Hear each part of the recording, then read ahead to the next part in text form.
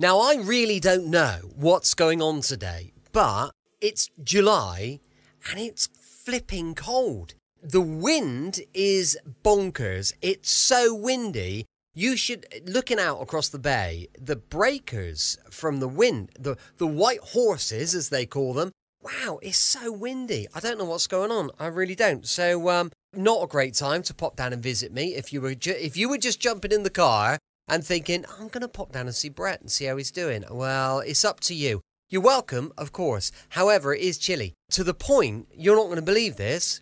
I've turned off the air conditioning in the studio and I've let it really warm up because I'm chilly. So, look, you've had enough of me moaning and whinging.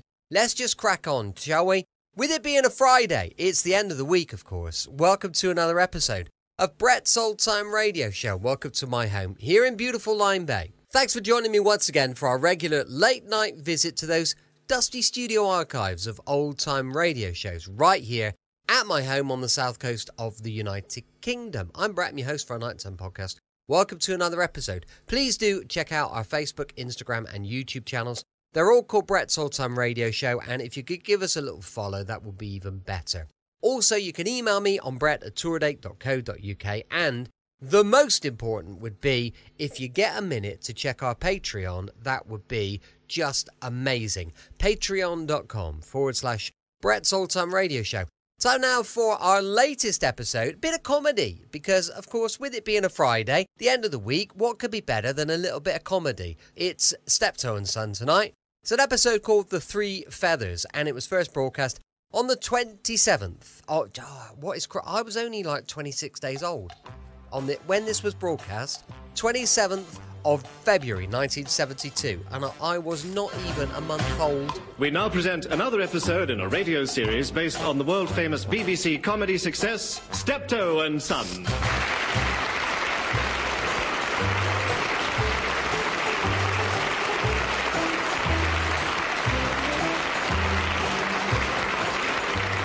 With Wilfred Bramble as Albert and Harry H. Corbett as Harold.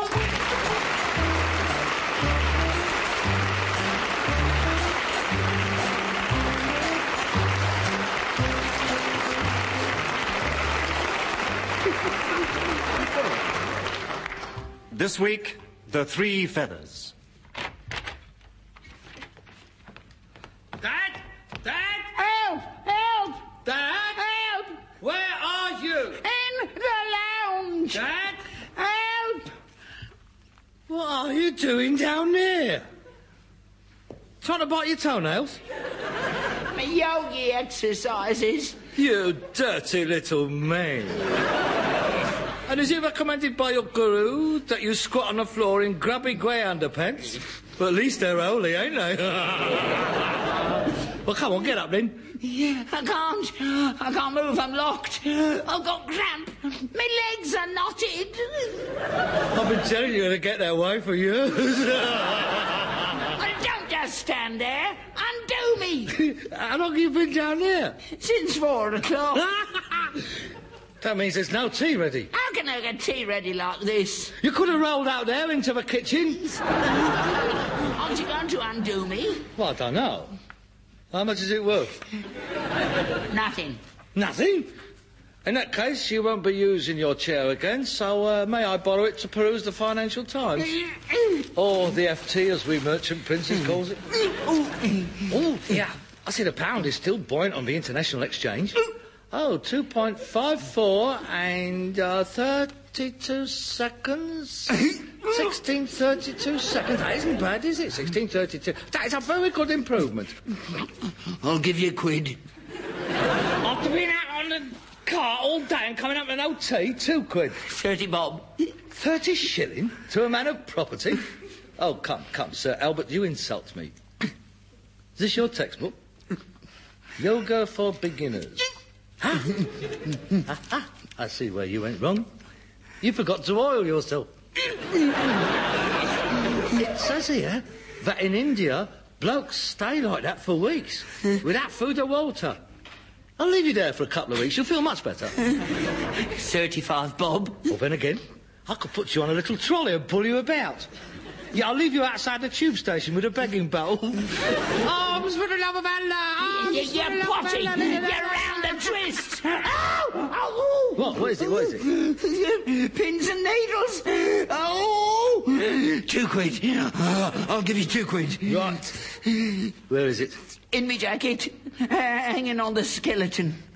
Yeah, this fits the skeleton better than it does you, mate.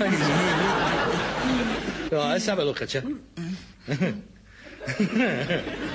Here, you're like one of them little wooden dolls with a round bottom that won't fall over. I think I'll give you a coat of gold paint and put you up on a sideboard. Albert, the great snake god. Yeah. Oh, great god, Albert, we bring thee gifts of fruit. Oh, do not be angry with us anymore. Send us rain for our crop. The great god is angry. He's not satisfied with our humble gifts. We could have brought you a virgin, oh great one, but we can't find any round here. You callous little pillock. Untie me. I'll still. Let's see. God, you are in a mess, ain't you, eh? Right, here we go. Oh, I'm sorry. That little piggy screamed all the way home, didn't she? Yeah, then, yes. Right over, left. No, that's the wrong one. Left over, right. There you are.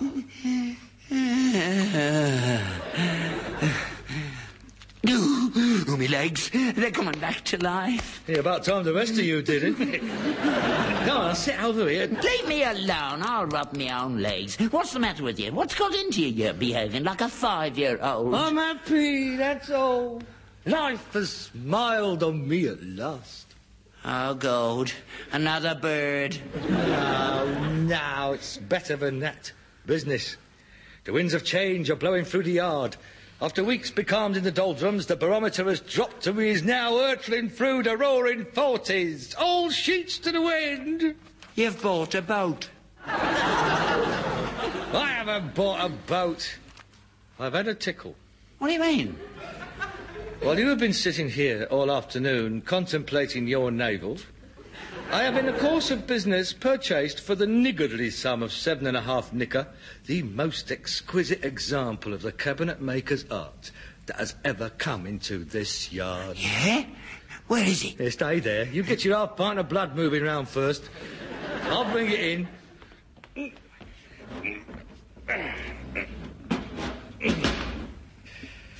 There it is. What do you think? Yeah, it's nice. Very nice. What is it? What is it? It's a commode. It's an early 19th century commode. That's Regency, without a shadow of a doubt. 7.5 nicker, eh? Plus a couple of balloons for her kids. And, she didn't know what it was? Nah, she had no idea. She thought it was horrible. She couldn't wait to get rid of it. It didn't fit in with her inflatable armchairs. Have you any idea what this would fetch at an auction? No. Well, I shall put a reserve of £200 on it. As much as that? Certainly. Look at it. You sure it's genuine? It's not repro? Of course it's not repro. This is dead right. I don't go down to the GLC Antique Appreciation evening classes for nothing. You've only got to look at it. And the shape of the legs. What a finish. A brass inlay. The whole piece shouts out its intrinsic quality. It's a nice piece of furniture. What's it for? I told you. That's a commode. Lift the lid up. It's got a Poe in it. Well, of course it's got a Poe in it. What do you expect a commode to have in it? A bowler hat? I mean, that's the whole point of it. This was an integral part of the furnishings. This was the only sanitation they had in them days. Welburn Abbey, Blenheim Palace, they all had these. That's a very good Poe too, that is. It's Crown Derby, that is. There's no chain. Of course there's no chain. That wasn't invented. The water closet didn't come in till much later. Blimey, we didn't have one till 1935. Now, in the early 1800s, this is all anybody had. Even royalty used these. Well, I mean, you couldn't expect them to have a shed in the back garden of Buckingham Palace now, could you? Where do they keep them? Well, wherever they happen to be most needed. I mean, sometimes they'd be on the landing, in the bedroom. Sometimes, when they had a banquet, they used to have them behind a screen in the dining room. You're joking. I'm not. They didn't have any inhibitions like we got today. They didn't think anything of it. I mean, if they got caught short halfway through dinner, they used to go behind the screen, then nip back in time for the next course. That way they wouldn't miss the conversation. What a way to behave at the dinner table. Dirty devils. They weren't dirty devils. That was a la mode. They all did it. Oh, this is an important one, this is. I mean, look at that. On the side of the pole. That is another reason why it is so valuable. What is it? The Prince of Wales' feathers. That's his crest. I bet this was his own one. I should think this originally came from Brighton Pavilion. Prinny's personal privy. Oh, if only that pole could speak. That's seen a few sights in its time, I can tell you.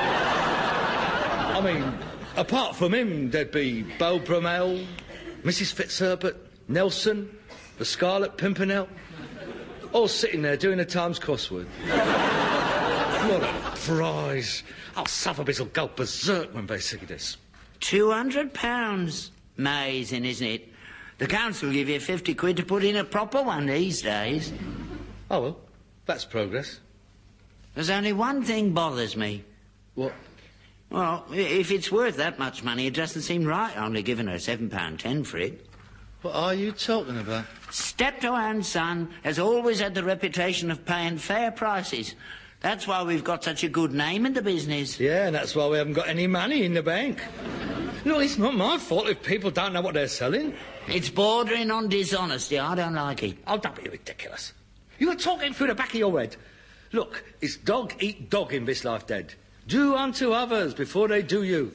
I thought you was a socialist. I am a socialist, but that's got nothing to do with it. I don't see why I should suffer just because I'm an idealist. I'm sorry. I'm not going to give her a penny more for it. It's her fault for selling it. Well, I only hope she was a socialist then. She wasn't. She was a Tory. She was as blue as an Eskimo's chuff, that woman. Besides, she didn't want it. I mean, she couldn't wait to get rid of it. I don't see any beauty in these things, these people. I'm sorry, Dad, I can't waste any sympathy on them. I mean, they get what they deserve. Oh, if you behave like that, you must expect it to be done to you. Oh, don't you worry about me. Go and see who it is. Oh, yes, sir. Certainly, sir. Ah, shut up. Oi, I would appreciate it if you didn't use that commode while I am gone. Good afternoon. Good afternoon. Mr. Steptoe. Yes? I believe this is your card, Steptoe and Son. That is correct. Best prices paid for old antiques. You buying or selling? You called at my house this morning and bought a Regency commode from my wife. Did I? I think you did. £7.10 you paid her for it. Well, I did purchase a piece of furniture that might or might not be a period piece. Well, it is. Well, that remains to be seen. Is there something wrong? Yes, there is. I'd like to discuss it with you. May I come in? Yes, by all means. Would you care to step into the lounge? This is my partner and father. Good afternoon. How do you do? Can we help you? Oh, there it is. Thank God you haven't sold it. I'm afraid there's been a mistake. My wife should not have sold you this piece. She didn't know the value of it. I'm sorry, I'm afraid it's not concern of ours. She agreed the price. You took advantage of her. This is a valuable piece of furniture. It's been in my family for years. This is a Regency commode, once the property of the Prince Regent. It originally came from the Brighton Pavilion. See, Dad, I told you. Yeah. You're an antique dealer. You must have known it was worth more than £7.10. Whether I did or not has no bearing on the matter. See, I'm in business, Mr. Copeland. Copeland. This is your practice, sir. Not at all. It is people like you who bring the antique business into disrespect. See, I told you. Shut up. Going on the knocker, I believe it's called. Terrorising old ladies and innocent housewives into parting with their family heirlooms and paying them a pittance for it. Now listen, Mush. Mush. That is a very serious accusation you're making. And these little old ladies you're talking about are the biggest con merchants in the business. I mean, coming out with all their Victorian crap and trying to kid you it's Georgian. I've been caught a few times, don't worry. We all learn the hard way. You must tell your wife to be more careful in the future. Harold, this isn't the way to conduct business. Please don't interfere. I must have that piece back. Certainly.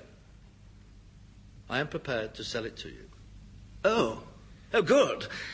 I'm quite happy to offer you a reasonable profit. £15. Oh. Very reasonable. Oh, come on now. Well, we all know what the piece is worth. I see. Sentiment means nothing to you. Market value, I suppose. Very well. I'll not beat about the bush. I want it back. £150. £150? Harold! All right. Don't get out of your prem. It's worth more than that. Me's not doing me no favours. It's a fair price. If you put it into auction, you'll have to pay commission and take a chance on what it fetches. £150. Well, to show you that I am a reasonable man, I'll take it. Will you take a cheque? Certainly. Not a bad profit for a day's work, is it? That's the way it goes. There you are. Oh. I see you bank with Coots. My father and his friends is often in that condition. You know, as Coots. Yes, right. I shall make arrangements to have the commode collected in the morning. Yes, right. No need to do that. My son will bring it round today. No, thank you. I prefer to have it handled by experts. I warn you, if I hear of you trying anything like this again, I shall report you to the Antique Dealers Association. If I were a member, I'd be quite concerned. I'll see myself out. Good day. Good day. 150 quid. You ought to be ashamed of yourself. No, don't start that again. There's no need to cheat people. What do you mean, cheat people? I bought something for £7.10 and I sold it for £150. That is 2,000% profits, right? Right. Right. Last week, you bought a suit from that old girl for £5 bob and you sold it to that Pakistani across the street for £5. Now, how much profit was that? £4.15. No, it wasn't. It was 2,000%. So up you for a start. Hey, that's not the same thing. Of course it's the same thing. It's not. Everybody was satisfied with my deal. The Pakistani was delighted. It was the first time he'd worn a three-piece Alice tweed suit in his life. You didn't tell him that +4s had gone out, did you? Poor little devil. I mean, he'd only just arrived. What did he know about the way we dress? Look, I saw him yesterday. +4s down to just below his knees and bare legs right down to his sandals. He looked ridiculous. Oh, he's only got to buy a pair of long socks. Anyway, Alec Douglas, Hume, still wears them. Only when he's shooting grass. Not when he's after a job on the buses. Yeah. And that is not the point. You took advantage of him, so don't you get on at me. At least I'm taking advantage of people who can afford it and should know better. I mean, they've had a better education than I've had. I feel no qualms at all over the way I have conducted myself with the bourgeoisie. And if I get the chance, I shall whoop it up 'em again. I'll go. And you leave me to run my affairs my own way. I don't need you to tell me what is right and what is wrong. Good afternoon. Are you open? Yeah. We never close. Bit like the old windmill, really. Good. My name is De Vere. My card. Antiques. Huh? Rome and Venice, eh? Yes, I opened out there years ago. That's where the money is, you know.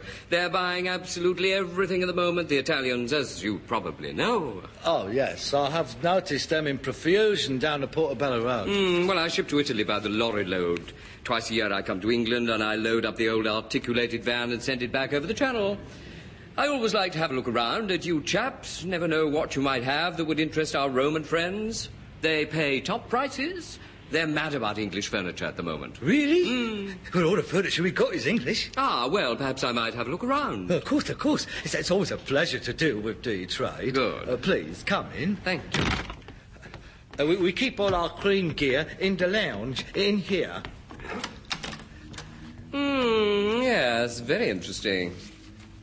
I say, that's rather bizarre. That's my father. Oh.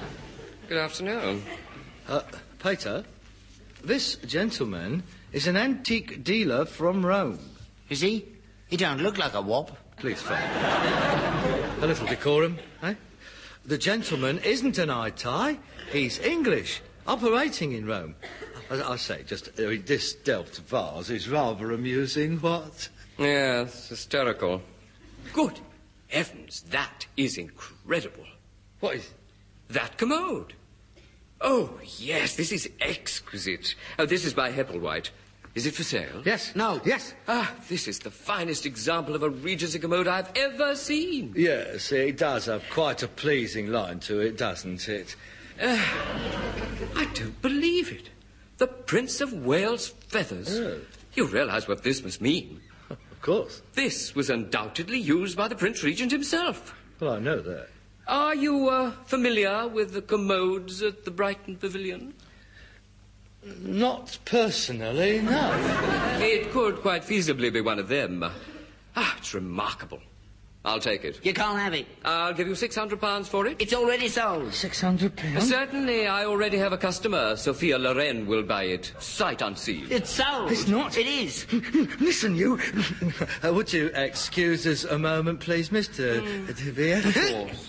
If you don't mind your own business, so help me, you'll have to get a full set of gums as well. You can't sell it, Harold. It's against the rules. I'll make my own rules.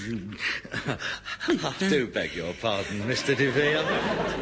My father is a little old-fashioned about these things. Yes, well, of course, if you have already sold the piece, there's nothing more to be said. I wouldn't want to do anything unethical. Oh, no. It's quite above board. It's a misunderstanding. I can easily get it sorted out. Well, I'm very interested in this piece.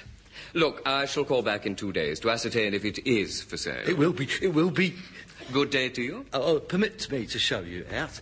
Yeah. Now, look, there will be no trouble. You see, the man who bought it, he doesn't really want it. You see, his wife can't stand the sight of it. I'm sure we can come to some arrangement. Huh? I assure you, I wouldn't be party to anything unethical. I mean, I value my reputation above all else. As we all do. I shall buy it back off him. I'll offer him an handsome profit. I'm sure he'll be amenable. Tell Mrs. Loren the commode is as good as hers. Well, if you can establish sole title to the piece, we have a deal. Please, now, do your best to get it. It's a superb example. If necessary, I might even go higher than 600. I'll get it. Don't worry, I'll get it. No, I hope so. Goodbye. Come on. Who are you looking at? Stranger. That's who I'm looking at. Oh, are you? Well, I bet you remember who I am by payday.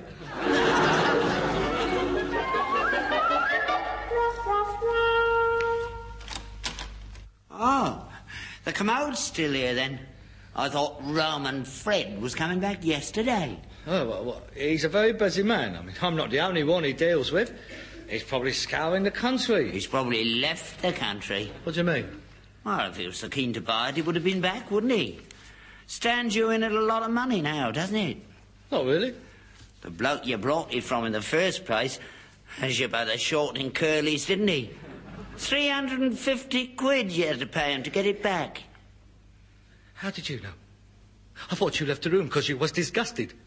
You was at the keyhole, wasn't you? Couldn't wait to write the cheque out, could you? Well, I was naturally eager to complete the transaction. And you had to make it out to cash as well. That's a bit dodgy, isn't it? Well, of course not. I mean, he explained that.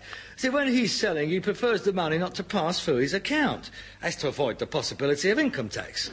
I don't understand what he means. It's a quite normal fiscal procedure amongst we businessmen. So it stands you in at £357.10 now? No, it doesn't. Because I banked his cheque for the 150 straight away the same afternoon.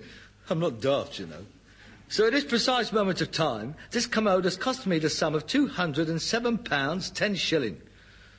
And as I'm about shortly to sell it for £600, I'm quite satisfied, thank you. Honestly, you're so dim at times, aren't you? You really are. You're as thick as Mick Jagger's bottom lip. You can't see it, can you? What? You've been conned. Rubbish. You have. You've been turned over. They've had your trousers down. They're all in it together. Who are? Oh, go. The bird you bolted off, the so-called husband, the Italian bloke. Look, they've got this commode, see? They can't sell it to you for what it's worth because you wouldn't buy it. So, she lets you think you've nicked it off her for £7.50. Now, her husband turns up, all indignant, shouting the odds that you got a valuable commode you only paid £7.10 for. And to show you how valuable it is, he's willing to buy it back off you at a profit. Now you know it's worth money. You get sucked in and sell it back to him for £150. You're well pleased. Of course. Now they move in for the kill. Another bloke turns up, this time an antique dealer, an expert. He goes all frothy when he sees it. I must have it, I must have it. So he gets all your juices working away by offering you 4 times what you've already sold it for, providing you can buy it back off the first bloke. Are you still with me? Yes. No. Yes. I don't know. Now they've got you. You, little pound signs jumping up and down in your eyeballs. You can't wait for the first bloke to come back and nick it back off him again. Greedy. That's what they count on. People wanting something for nothing. So, the first bloke comes back next morning. Of course, he doesn't want to sell. Surprise, surprise. What? You've got to offer him £350 before he agrees to sell. You give him a cash cheque, he nips straight round to your bank and cashes it, and you never see any of them again. Simple. Like shelling peas. And you fell for it.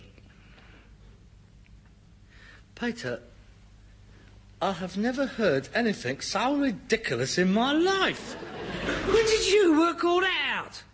Last night, I was doing my yoga, meditating, and I saw it all in a flash. They've taken him to the cleaners, they have, I thought, and served the greedy little swine right. Very clever. You're a proper little Agatha Christie, aren't you? Yeah.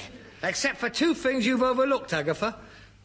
I have already banked the first cheque, A, for £150, and B, I still have possession of a very valuable Regency commode. And you've overlooked 2 things as well. A, I phoned the bank this morning and that cheque hasn't stopped bouncing around the bank since you put it in. And B, while you was out, I got a bloke down to value the commode. And? £7.10. Made this year. He's looked at 14 of them this week. They're all over the district. You've been sucked in, mate, and blown out in bubbles. Oh, God. Oh, God, oh, God, oh, God, oh, God. I've lost £357.10. It's your own fault. I've no sympathy. If you hadn't been so greedy, they wouldn't have been able to work it. The fight, I could have sworn it was genuine. I mean, everything pointed to it. Everything I have been told. Never mind. I'll tell you what I'll do. Help you to cut your losses. Yeah. What? Well, I wouldn't mind having that in my bedroom. Come in handy of a cold night. I'll buy it off you. How much? £3.10. £3.10? It's worth twice that much. £4. £6.10. £4.15, and that's my last offer. I'll tell you what. £4.17 and 6, without the Po. What are you going to do with the Po? I'm going to take it down to the GLC Antique Appreciation classes, because I thought the class might appreciate it when I smash it right over the teacher's rotten head. Good night.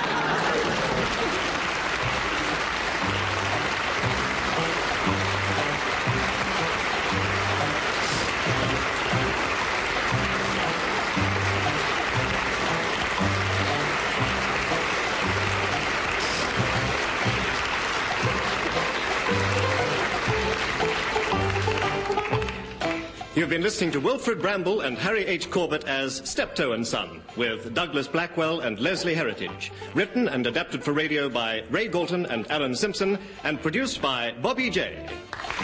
Welcome back. Hope you enjoyed our latest episode of Steptoe and Son.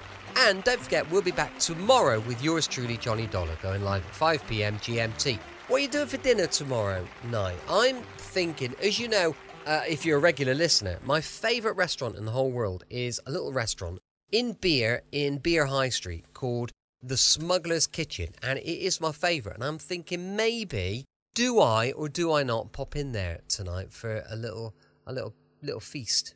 Be nice, wouldn't it? All right, well, we'll see how it goes. If you want to support us on our supporter page, that would be patreon.com/Brett's Old Time Radio Show. And look, thanks for listening. I'll be with you 7 days a week, each and every week. And I'll see you tomorrow on Brett's Old Time Radio Show. Love you. Bye.